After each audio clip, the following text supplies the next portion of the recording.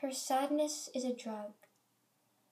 She can't smoke it, she can't inject it, but something about it gets her high. Lack of judgment, lack of hope. Growing up, she was told that being sad is the worst thing to happen to a person, but now at 3 a.m. and just sadness in her mind, I'd call it a blessing. When you and I are asked what we want to be when we grow up, we would pick a career, she would pick a feeling.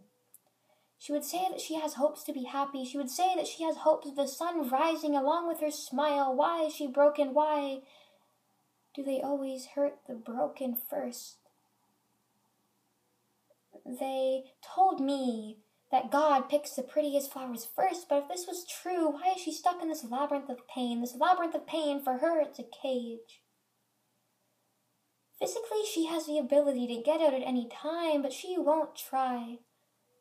Because for her, nothing is more comforting than the familiarity of her own self-destruction.